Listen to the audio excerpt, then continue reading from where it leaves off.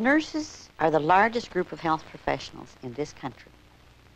But as the largest group of health providers, they have the very least to say about health care policies.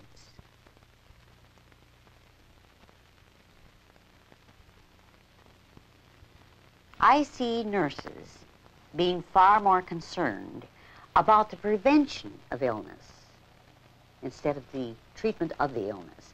And I think if we're really going to solve the problems of the healthcare delivery system in this country, we've got to put the emphasis on prevention.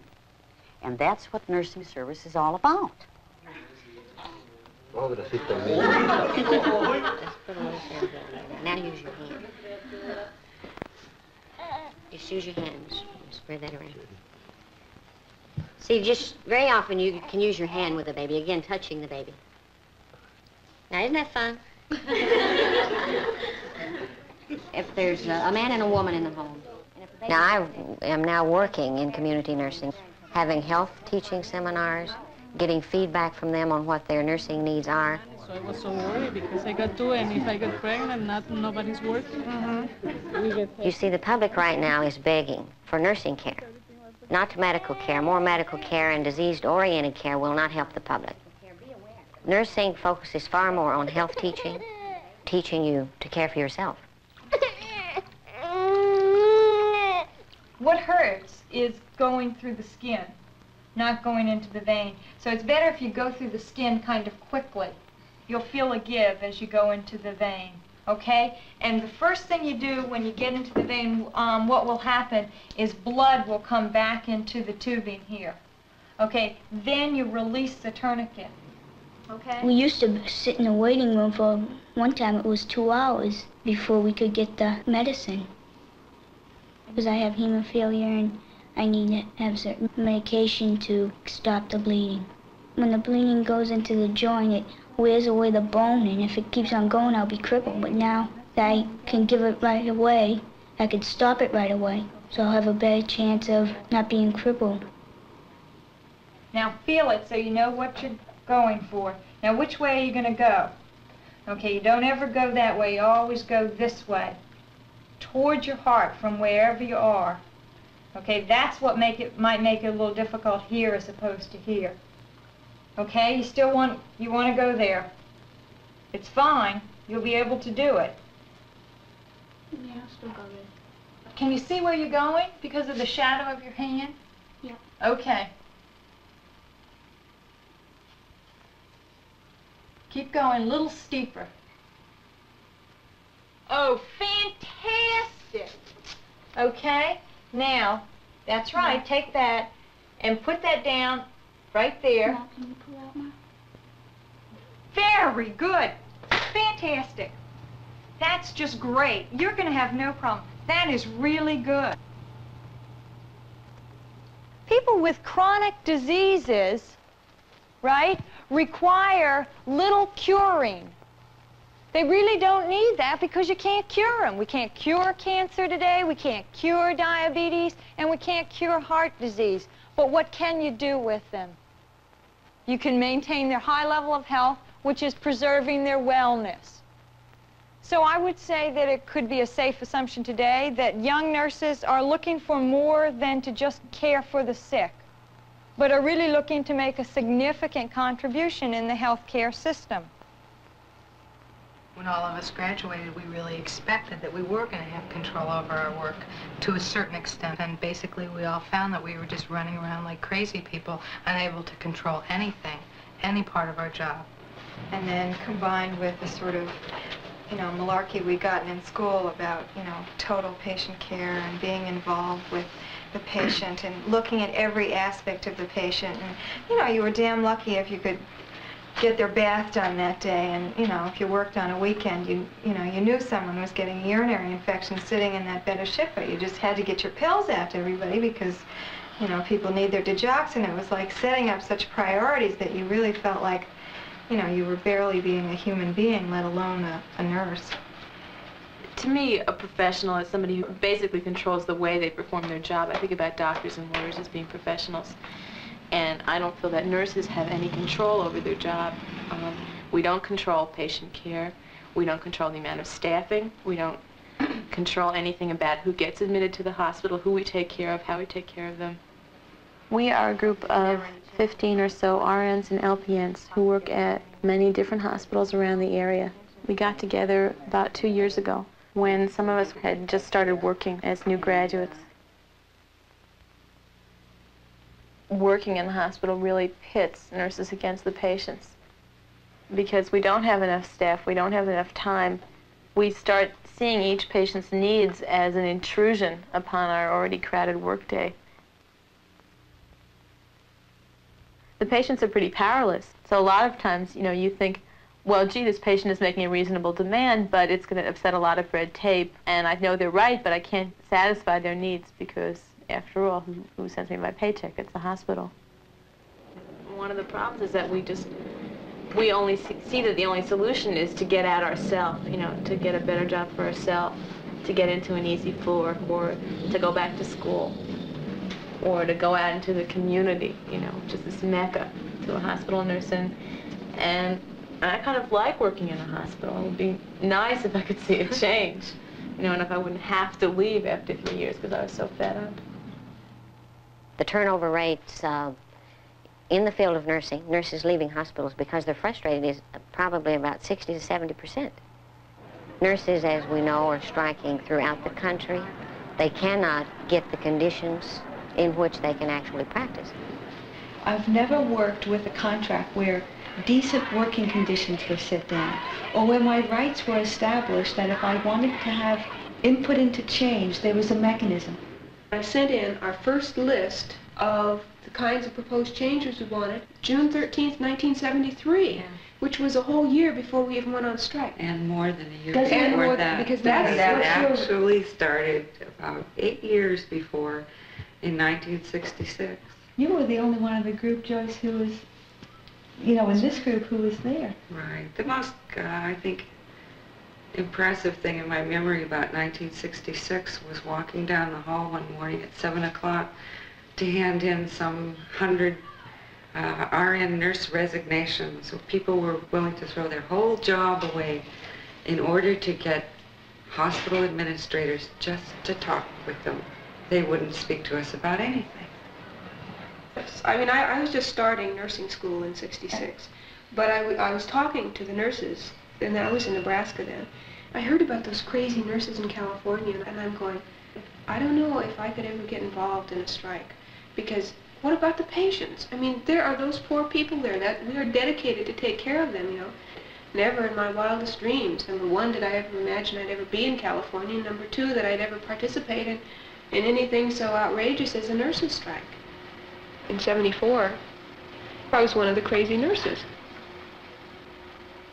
The administrators who do the staffing at the hospitals, you probably know this, they have a staffing coordinator who I don't think has been on one of the patient wards ever in his or her existence. At our hospital, the director of nurses hadn't been on the wards up until the time of the strike. And they don't know what's happening, so you have these administrators sitting in offices making very business management kind of decisions, which are basically life and death decisions for the patients. And for us, it's a matter of, you know, working under really miserable conditions and not being able to give people what they need. And it's extremely depressing as well as scary. Very frustrating, exhausting. You know, there's not enough nurses to do what should be done for people who are in those hospitals. First of all, you're a professional nurse, so you can't be an employee. Then you realize, well, I have to be an employee to have some security so I can act as a professional nurse. Otherwise, I can't stand up and say, look, we need 3 more of me here to do the job that needs to be done. In March of '75 at convention, it was the first time that there was rational discussion about nurses participating in collective bargaining at a strike and all of those other dirty things that nurses don't do. And there are still nurses that don't believe that we should have been involved in any way in what we did.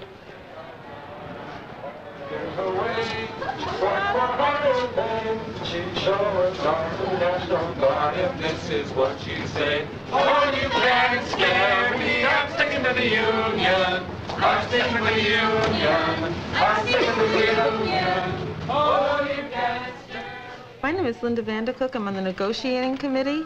And, you know, I was told to call because you were having some problems and some questions or some doubts that was causing you to think about going back to work.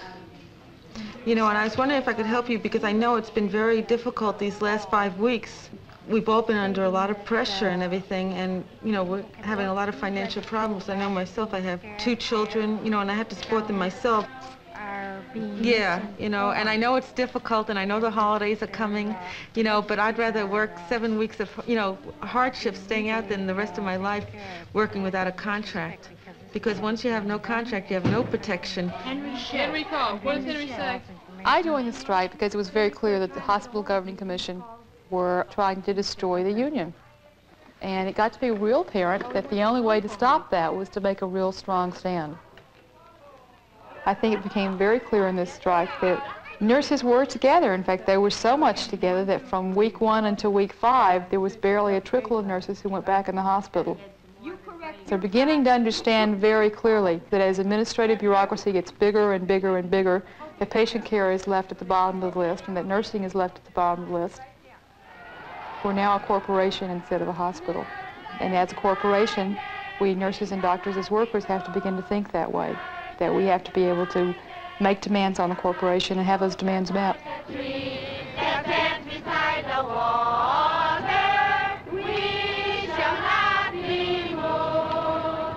Today people understand that it's nice to be an angel of mercy, but if you have a family to feed, it's also nice to be able to feed your family.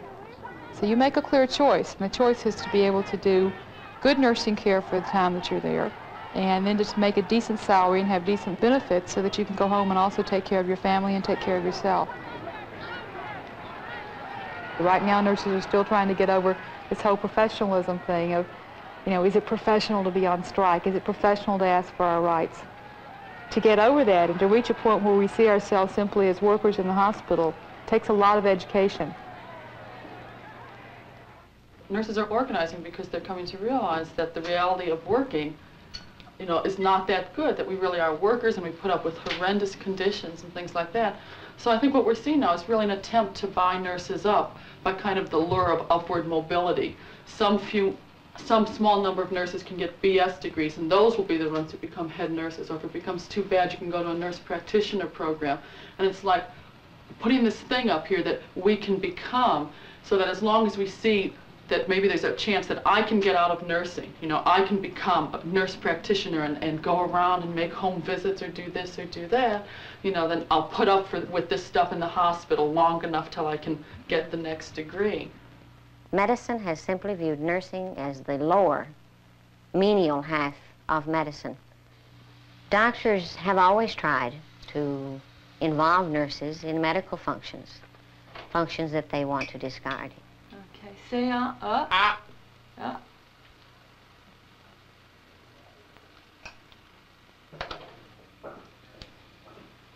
Have you ever had any discharge from your ears? No. Okay, if you'll take some deep breaths through your mouth, okay? Out.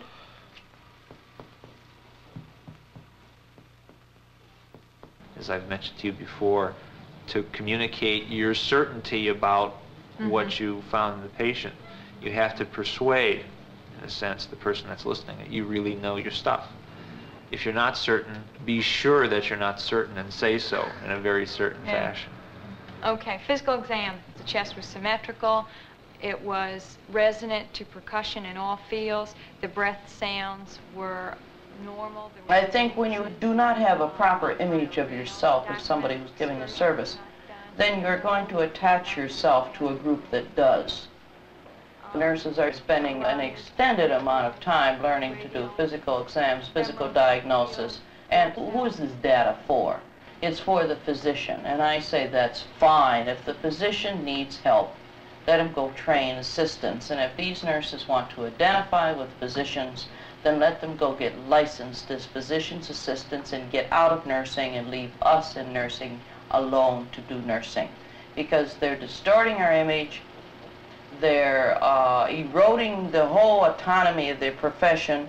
There's a lot of federal and public money being poured into these programs, and it is robbing the citizen and the public of needed nursing care, and all who's reaping the benefit is the physician.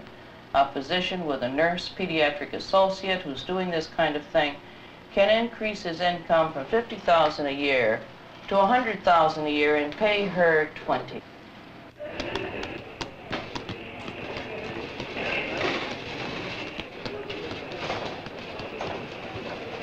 Bring the rest. Right in here.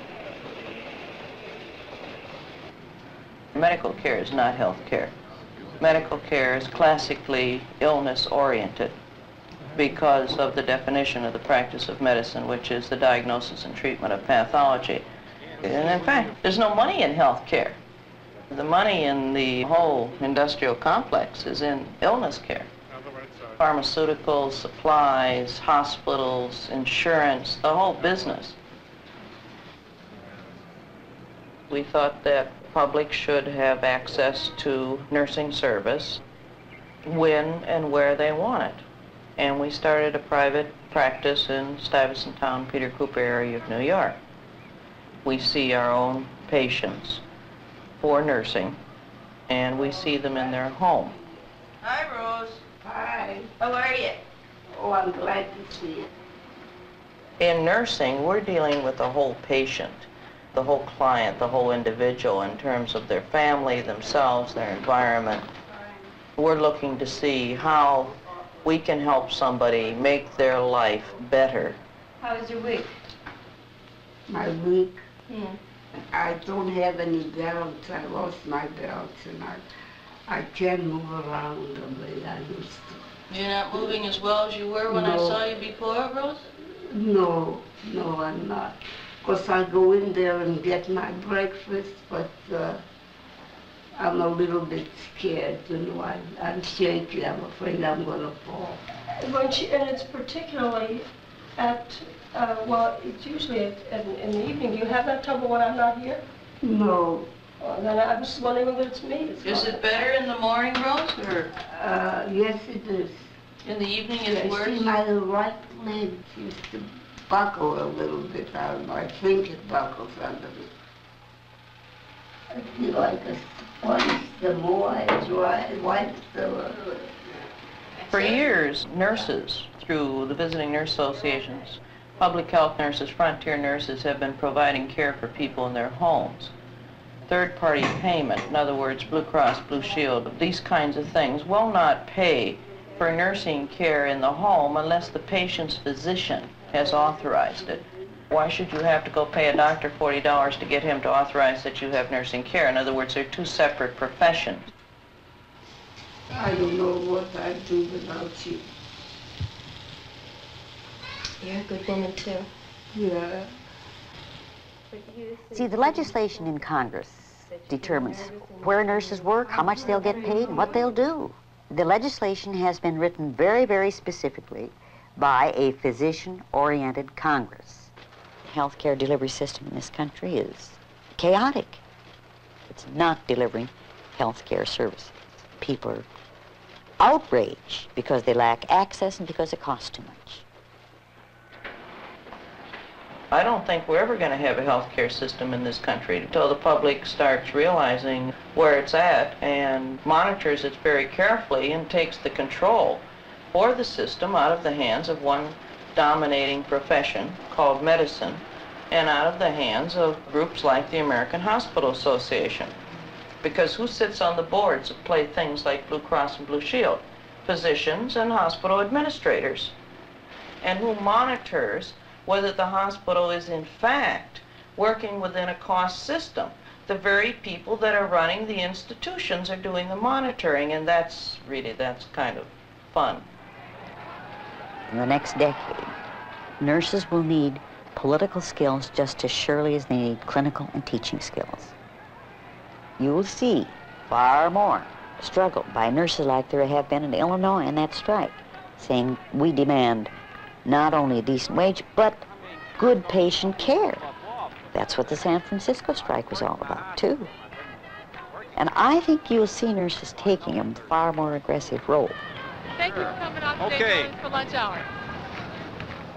We have to get together with other people who share the same lousy working conditions and are interested in better health care. And that's the other people who work in the hospital and the patients. Together, we might be strong enough to make some of the changes that we need.